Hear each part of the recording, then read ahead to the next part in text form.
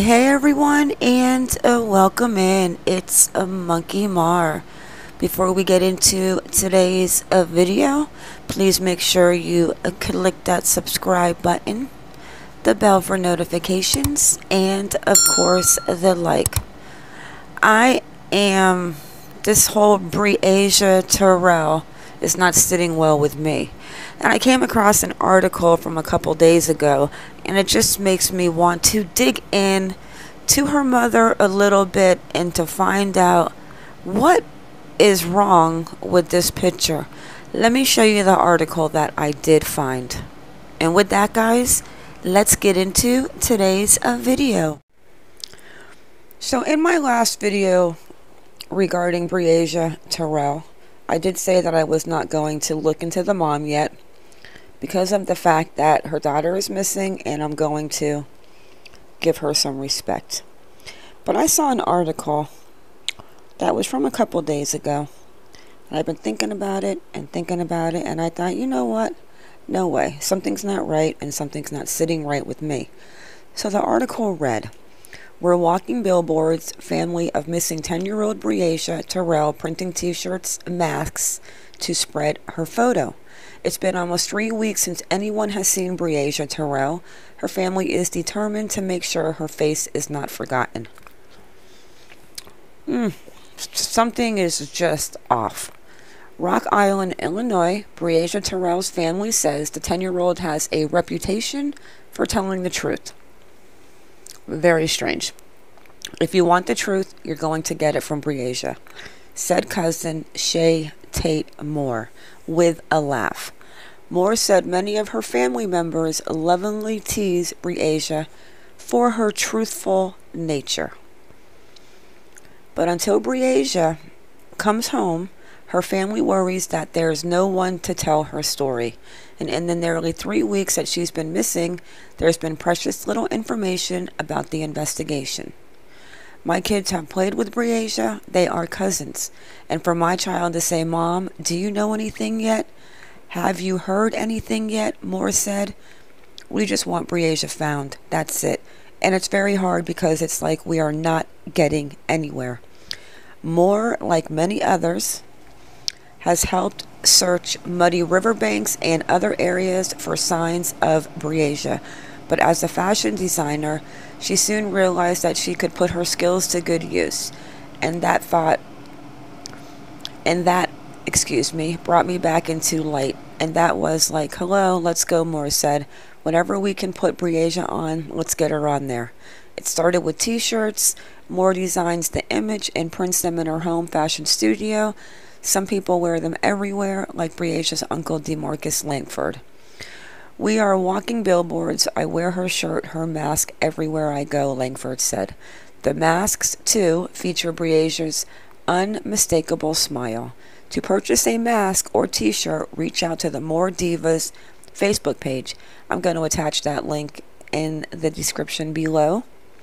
And of course, the FBI has announced $10,000 reward for the information that helps them find Breasia, on top of the $3,500 reward being offered by Crimestoppers of the Quad Cities. What is wrong with this picture? It's 3 weeks. The man that she spent the night with is in jail because he forgot to register as a sex offender for the 3rd time, and that's a habitual offender. Something is not sitting right with me. I mean, and the whole entire thing in this article about her being gone is that she is truthful. And if you want the truth, you go to Breasia. But if you want the truth, you're going to get it from Breasia. I mean, we wish we could find Breasia, right? To find out what's really going on. I think somebody knows a little more than what they are saying, so let's go have a look into the mother. And I have yet looked into her, so we're going to be seeing this together.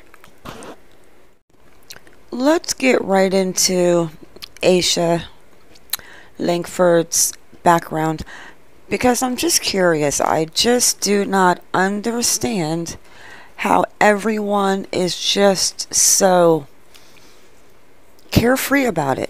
And how come We do not know, like, what is Henry Earl Dinkins saying? What, he went to bed and woke up and she was gone? I'm not buying it. Okay, so she has a lien against her from the state of Illinois back in 2019. A judgment against her in 2019 from an insurance company. And remember, she's 28 years old. So she was young when she had Breasia. She was about 18. She has an eviction on date filed March 4th, 2014, and the date reported September 28th, off of 401 Paul Revere Place, apartment 3. And she has one criminal case that was filed against her in Rock Island County, Iowa. Description is battery / cause bodily harm.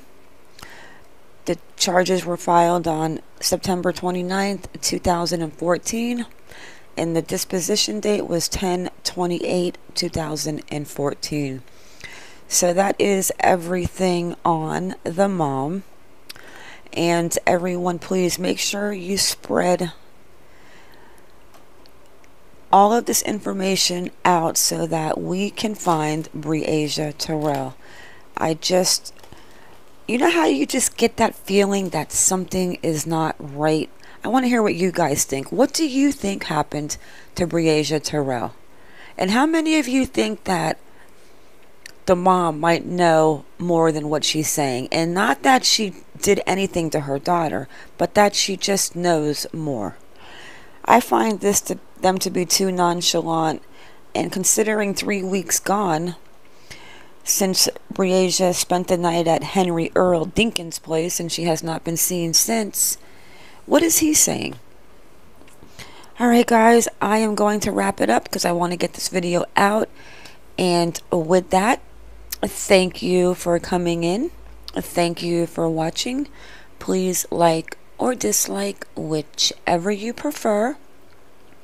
Stay safe from COVID-19 and stay vigilant. Everyone have a good day or a good night wherever you are in the world. And I am out.